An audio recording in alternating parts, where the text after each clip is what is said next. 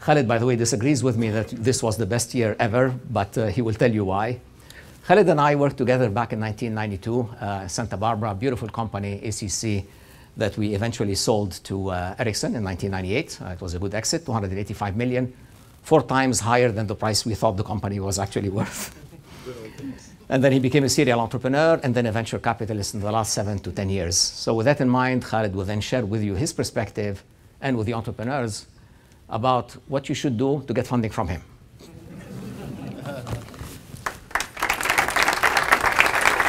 Thank you.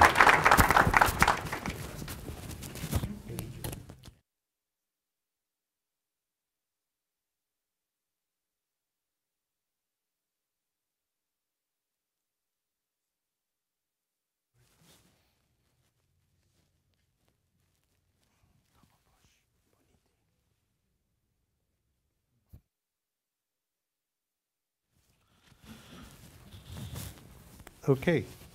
Thank you, Osama, and thanks everybody for having me this evening.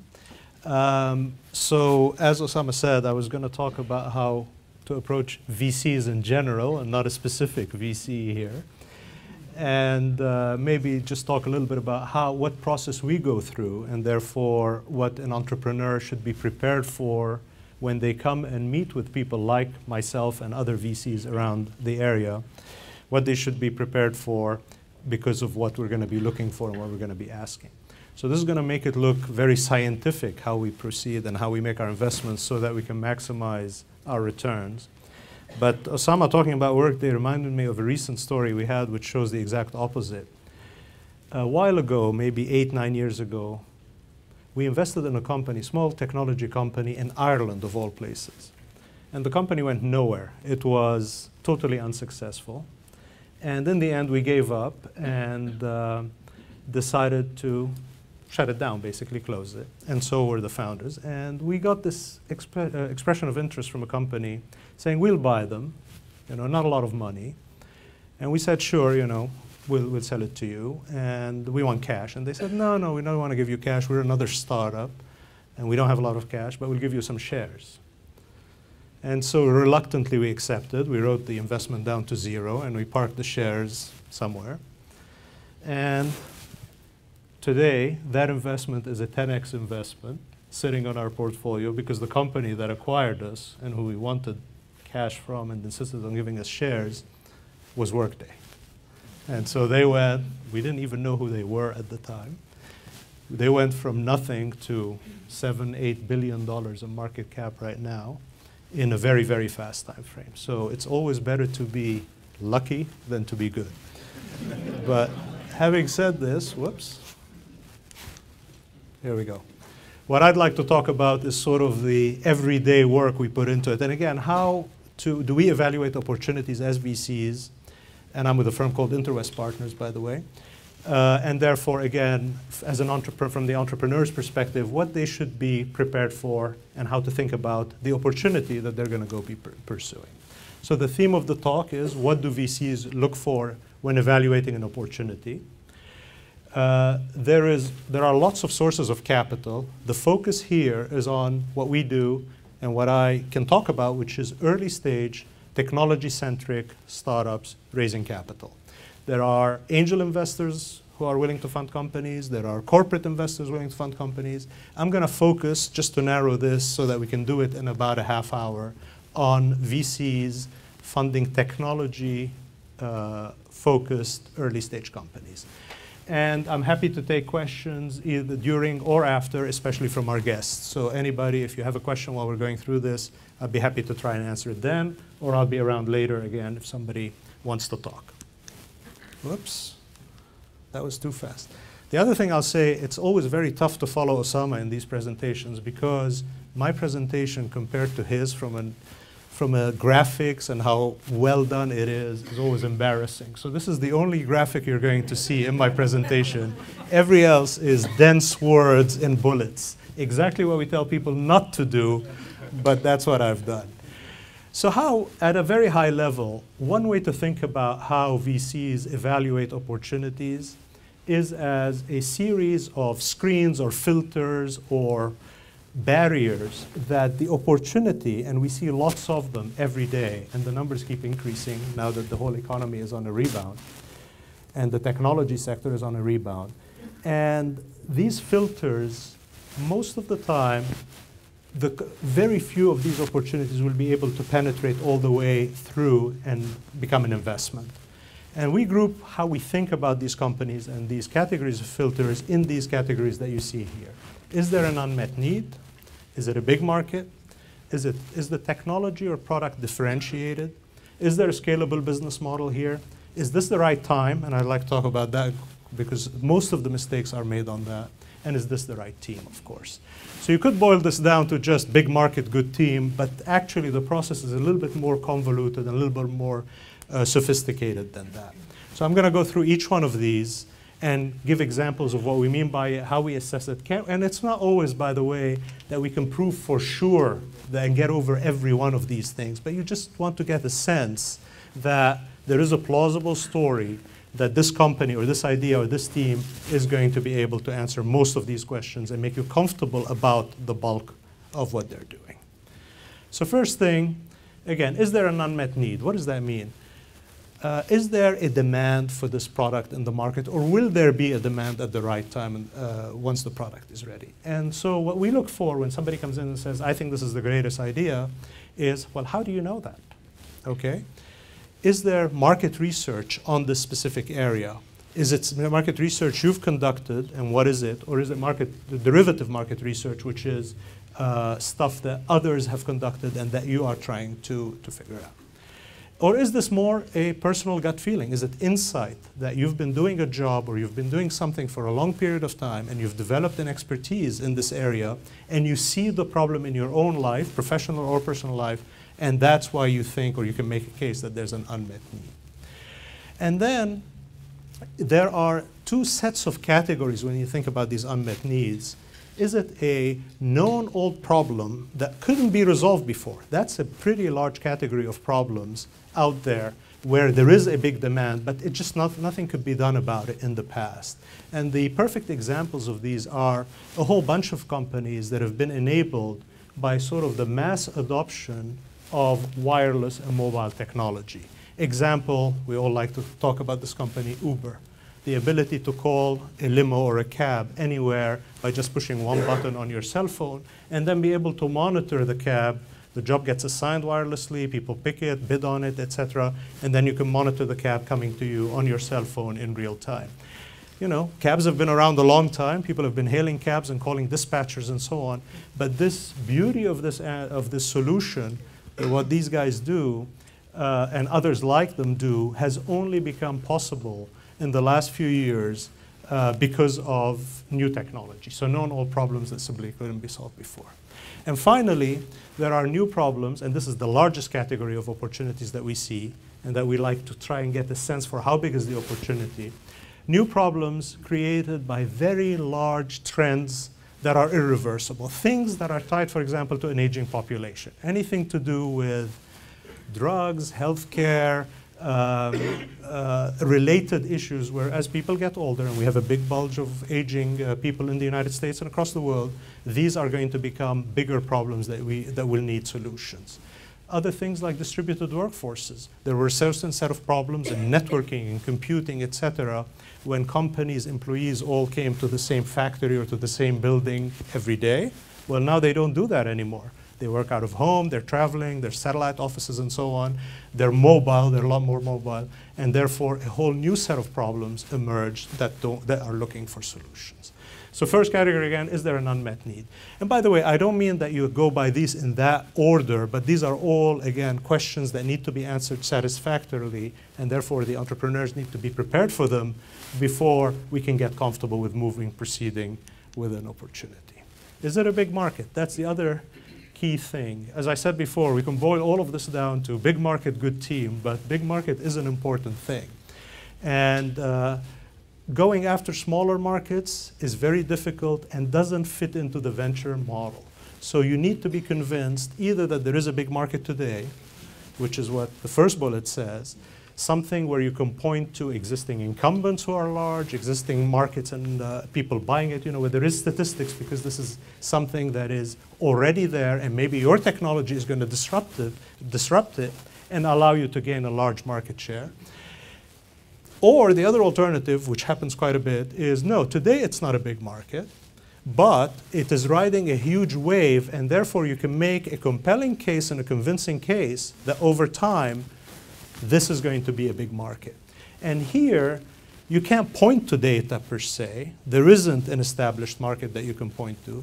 So you need more of a thesis. So there has to be a story with some empirical evidence supporting it that people will buy into and therefore get excited about, yes, although this is not there today, it will be there by the time you have a product or in the next 5 years or whatever it is.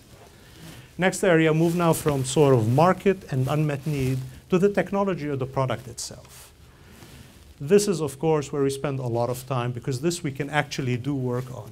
Is the technology, are you sufficiently different and better than what's out there today? Okay? And more importantly, is it enough, and this is really a key, which we run into this situation with a lot of people who are a little bit better, but not better enough to cause a customer to switch. And let me give you an example. I don't know if there are people here from Google, but a while ago, I was talking to a young team of engineers who were designing a new chip, processor chip, which they were saying could be faster than the Intel processor and totally compliant with the Intel processor. But they needed to, and that was their value propositions. They had the benchmarks to show it and so on. We started to talk to large customers and potential customers. And what we found out is, because of other costs, cost of training, cost of infrastructure that existed, cost of knowledge that was already institutionalized within the organization, even a 4x, and this is what we were told by Google, for example, even a 4 times better price performance processor would not make it through the front door. You had to be in the 10x kind of range because of the work that they'd had to do to recompile their software onto this new platform. So, intuitively you'd think, if I can save you 50%, you should jump at it. But there are other costs in these migration and shifting costs that are equally important to the raw cost of the product that you're buying. And so to cause somebody to shift from an established vendor to a young vendor, when I have to make changes in my personnel and maybe the way I write my software, maybe the way I compile my software, etc., the bar was a lot higher. And this is an area where we spend a lot of time trying to understand, is it not just a little bit better, but better enough to be able to cause a customer to switch? Then there is, well, where do you get this differentiation? And trying to understand, is it the people? Is it something that's changed structurally in the market or in the technology, something that wasn't available before that's available now? And is that what's giving you this advantage? Then you turn this around and say, well, how are you going to convince customers? Can this differentiation be easily explained? And is it enough, again, like we said, to compel a customer to change? And finally, what's the competition like? And this, again, is an area some entrepreneurs pay a lot of attention to and others don't. They're so certain of how good what they're doing is that they don't spend the time or take the time, and we have to do this, to look at the broader environment and see, are there other companies doing something similar? How many are there? Usually, most entrepreneurs are aware of the established companies because they're published, they have a presence, people know about them, analysts write about them, etc. But typically, things happen in waves, and there's a lot of other private companies, smaller companies, maybe companies that are not in the public eye yet, that may be competing with you and may have a better approach or a similar approach and so on and so forth. So an area where, again, as part of the validation, again, as an entrepreneur, the more of these questions you have answered when you come in to talk to a VC, obviously, the better off you are. Whoops. Scalable business model, again. So this is now thinking, okay, the technology works, there is an unmet need, there is a large market, but what is the business going to look like? Is there a business here that makes sense? Is it going to scale over time? Who's the customer? How are you going to sell it? What are the channels to market? How much are they going to pay for this? And again, none of this is provable to the last 3 decimal points. It's just a sense of, does it make sense? Does it logically fit together? What is the cost going to be to deliver the product and service? And really important, especially for more hardware-oriented products, so less so with software, obviously, is what are the margins over time? Because a lot of products will sell, and you will be able to build a business, but if you're not making enough money to justify the investment, to justify the research, the customer support, and so on, it will never flip to the right side. It will always be burning cash or too much cash, and therefore investors and the team will get tired over time. And last question tied to this, and logically tied to this, well, how much capital is it going to take? I mean, you can do a lot with infinite capital, but infinite capital is not typically available. So how much is it going to cost to build this business that's going to have these characteristics over a certain period of time, and versus the risk that's involved? So the last two are timing and team again. Is this the right time? And this is something very intuitive, not intuitively obvious, but again, where a lot of companies fail. And I truly believe, and I've seen it myself in my operating experience and investment experience, many startups, if not most, fail by being too early to a market rather than being too late, okay? This happens, or by being wrong. I mean, usually somebody from within a field is smart enough to know the general trends and where they're going. But most of the time, the failures happen because you're too early. And when you're too early, there is nothing you can do about it. You can't force a market or a population or a whole industry to come your way. You have to wait it out. And you have to wait it out. It's burning money, it's costing money, etc. And then your technology becomes obsolete, or not, maybe not obsolete, but not the newest thing, and somebody else comes in and grabs the market. And this is probably the toughest thing to figure out when you're talking about an emerging market, because there is no data to point to. And in the end, it's just a level of confidence that you build that, yeah, I'm willing to throw the dice with these entrepreneurs that this is going to be the right time. But this is, to me, if I had to characterize the amount of time we spend on, it's probably here, which is the toughest thing. We talk to the most people, try and get a sense of, is this really going to happen or not? And generally, you want to be successful, you want to be in front of a major wave that's happening, but obviously not too far in front. That means you're too early to the market. And you also don't want to be behind it, because then there'll be too many companies competing and you'll have too tough competition. And obviously, just even from the way I'm talking about it, it's hard to balance this. But this balance is what really maximizes the chance of success for a company. And finally, last but by no means least, is this the right team? And here it is a whole combination of things that we look for and that the team communicates to us when we are spending time with them in diligence. First of all, there is the obvious stuff: background, experience, and domain expertise. If you're going to come in and say, I want to do this because I know that IT departments and large carriers or large enterprises or whatever need it, you better have worked in the area or have some knowledge of this from before. So you and the original team needs to show and be convincing in that their background, their experience, and their domain expertise is the right one to be starting this company, and that they have this vision that they've developed from that experience. Motivation and cohesion. Why are you doing this? I interviewed somebody yesterday, amazing person from a large company here, who couldn't answer why. Obviously, I'm involved in startups, and I only interview people that are coming into these startups. And this was for a VP operations in a manufacturing company. And there was no real reason that he could formulate or tell me why he wanted to join a startup after he had never done a startup before.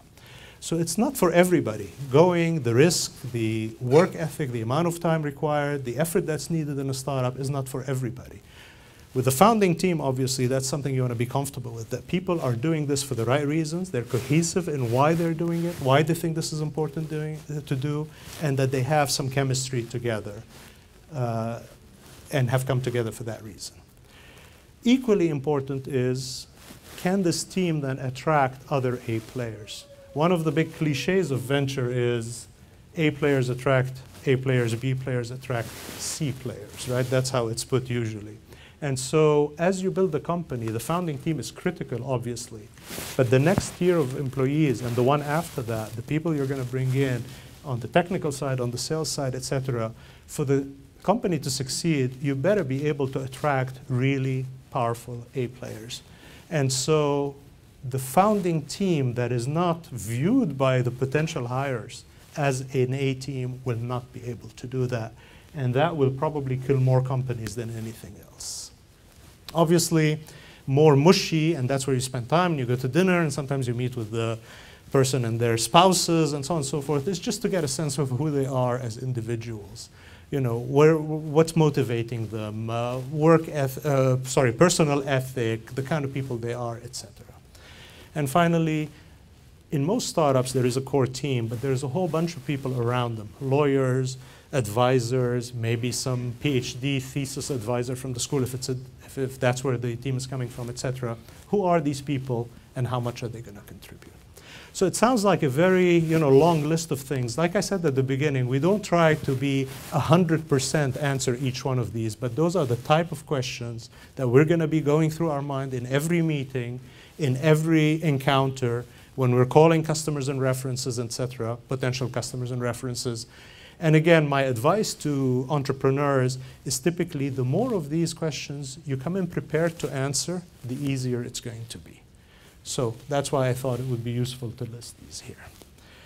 I want to introduce one other concept, which is always a big question for entrepreneurs, which is how much money should you raise? Is it always the more money, the better? Or how do you think about how much money to raise initially?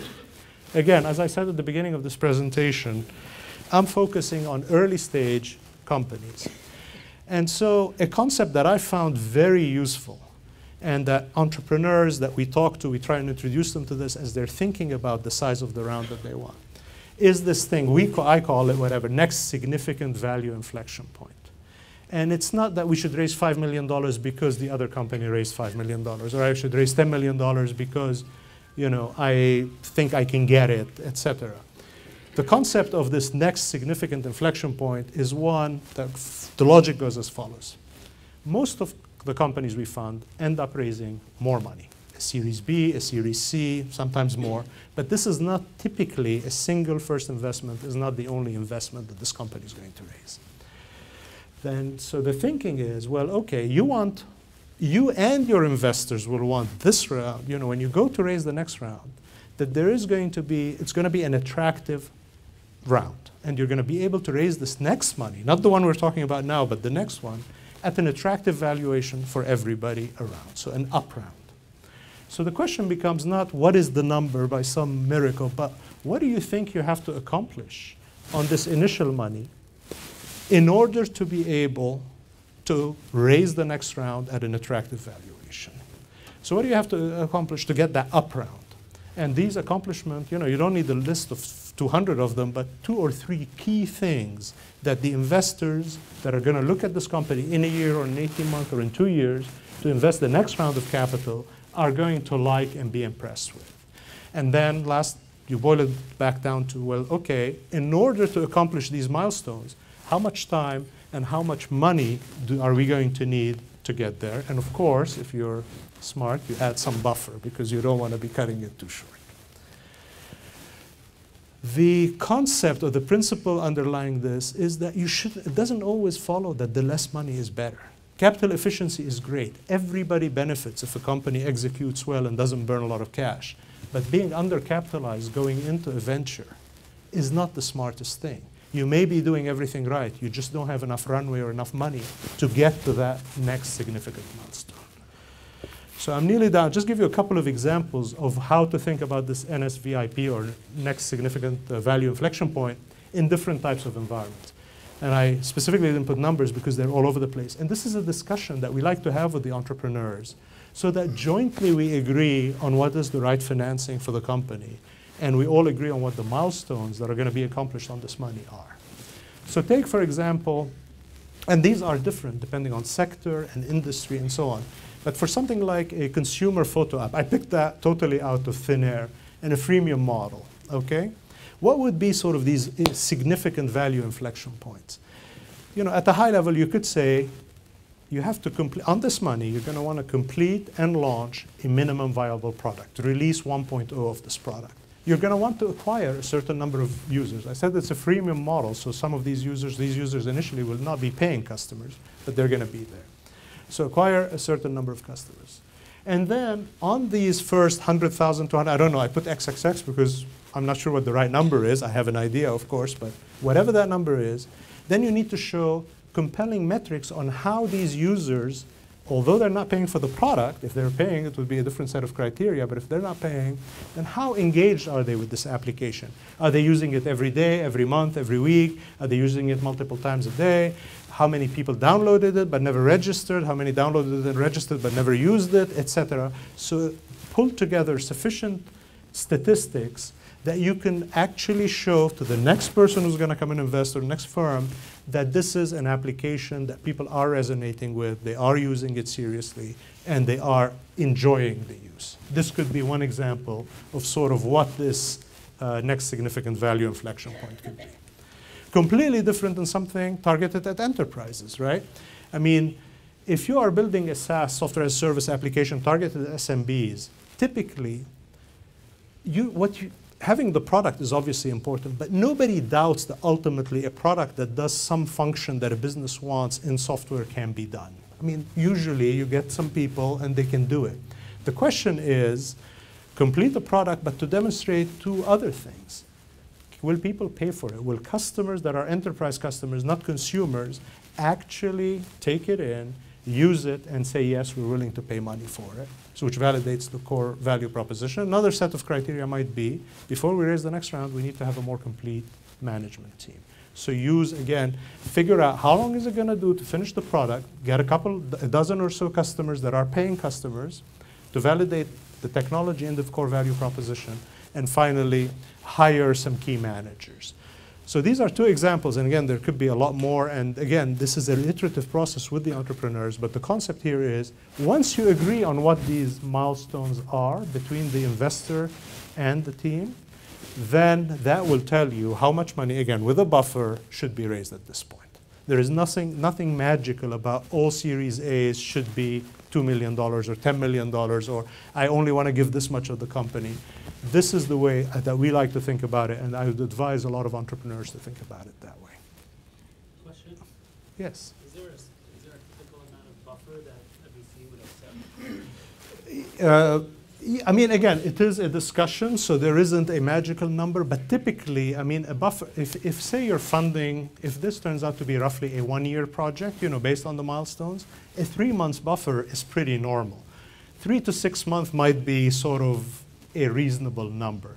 If it's a 6-month project, obviously the buffer can't be another, I mean, it could be, but then you're going to show sort of, you're not really convinced you can do it in that time. So buffers typically are 3 months, 3 to 6 months on any project of any size. But again, I don't want to give a number like that because the whole point is it is a discussion. It depends on what the milestones are. It depends how much time you think it's going to take without the buffer, and then the buffer is added on top. I think that was my last slide. So are there any other questions or comments? Gentlemen? Just a question about we talk about the money we want to raise, but we don't talk about the portion of capital that you take. The valuation. The valuation. Okay. So I had slides on that, but we didn't cover those today. The valuation, I mean, that is obviously a very difficult area to give an answer to. So what goes into assessing what the valuation should be? It's a number of things. And some favor the entrepreneurs, and and it really is changes in time. I mean, in the United States today, or a year ago, on the consumer side, there was so much money pursuing opportunities that the power and the pendulum swing was in favor of the entrepreneurs. And so you saw some things being done at valuations that 3 years before would not have even been considered possible. And the pendulum swing. So there is sort of where is the money availability and the opportunity availability. There is also the ownership that you must keep with the team and in order to keep the team incentivized. I mean, in the end, the numbers always work out in a certain way, but because neither party can be too greedy. I mean, if the entrepreneur, let's say the entrepreneur had no choice except you, and you came in and said, yeah, I'll give you the money, but I want 90% of the company. Does that make sense? Exactly. I mean, okay, great. You just bought 90% of the company, but they're demotivated. They're not going to be able to hire A players because they can't give them enough shares, etc. So is it really a victory? So there is no answer. I mean, there are parameters, It depends on how senior the team is. It depends how much work was done before they came to you. I mean, again, I'm talking about institutional investors. Many companies now are funded with angel money or self-funded before, how much progress they've made. It's, again, it's a negotiation. Now, the slide I had, which is not in here, but in the end it says, how do you get the best valuation for the entrepreneur? Addressing it to the entrepreneur, get as much competition as you can between VCs. I mean, that is the way to do it. It is a competitive process, and if you have VCs who really want to do the deal, they will compete with each other, and the entrepreneur will get the best deal. And the reverse is also true. If there isn't a lot of competition, you know, within the parameters of keeping people motivated, it's going to be the VC who dictates the valuation. Within certain parameters, again, they're not stupid to go kill the deal, but within that. But there is no formula. And a lot of people ask me exactly, I mean, I don't, you know, I want to give this much % of the company. And I say, and again, that's not the way I should, when I was an entrepreneur, that's not the way I thought about it. That's not the way I think people should think about it. It should be, what do we need to accomplish on this money? And then work out the valuation and the amounts and so on.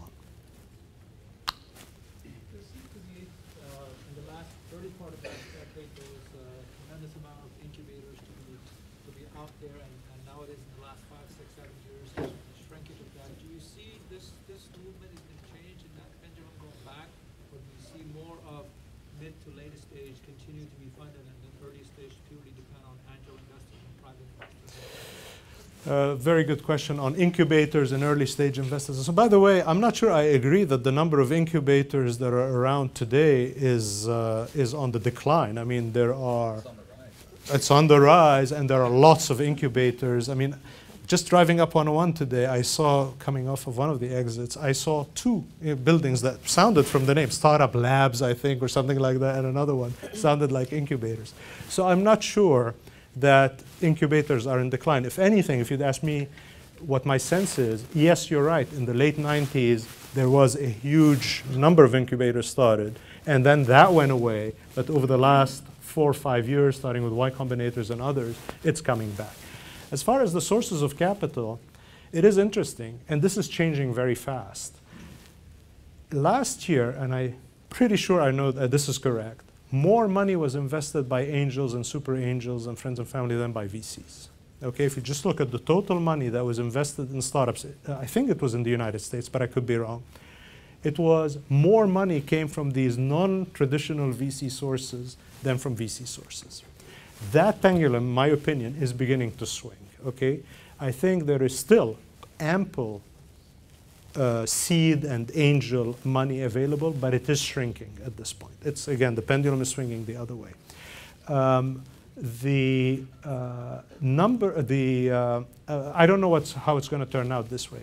There's a separate problem which has been created, which is now everybody's talking about in the industry, which is a little bit different, which is since we funded so many seed and early stage companies because there was this availability of cash, how are you going to fund them in the A round and when there are just too many of them, right?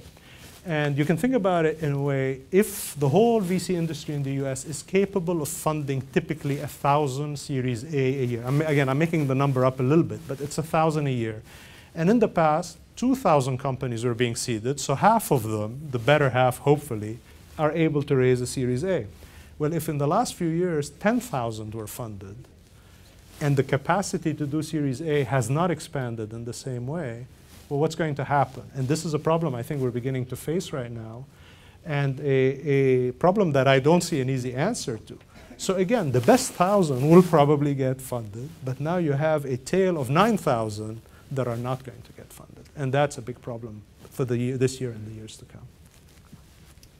My question is... Okay, one last question. My question is, what is the value of board members, and what's the best way to approach them and choose a board member that you don't really know? So, I mean, I think it's a broader question of what I call the larger team, okay? People can be extremely valuable to entrepreneurs whether they're formally on the board or not, whether they're on the board of directors or board of advisors or an informal relationship. All of that is very valuable. And again, I mentioned we sort of ask who is the broader team. There is the core team, and then there is all of the people who are going to help them with contacts, with relationships, with referrals, with maybe even with the hiring because they work somewhere or work somewhere and know some people and so on. So I think if you think of it more broadly than just a director, a board director, then it's hugely valuable, and usually it comes at a much lower cost than going to hire people to do these things.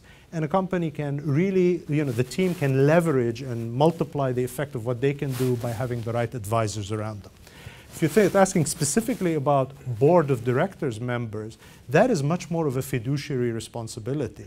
So to me, a board member can be as valuable as a formal board member, as an advisor, an advisory board person. It doesn't matter. A company needs a board for fiduciary reasons. Investors want to be there to look after their company and the investment, but that's less valuable to me than the broader ecosystem of advisors and helpers and people that can do it, that can provide this kind of assistance. So short question is, maybe not much purely as a board member, but as an active board member who's going to actually help the company with introductions, with hiring, with strategic planning, et cetera. Again, I had a slide on this which we took out. Then there is a lot of value, and usually it comes at a low cost. There's just so much talent, especially in this area. People who want to keep a finger, want to help younger people, or want to just be involved, that you can pull together a lot of firepower, so to speak, at very low cost through these kind of initiatives. Okay. Thank you very much. Okay, thank you.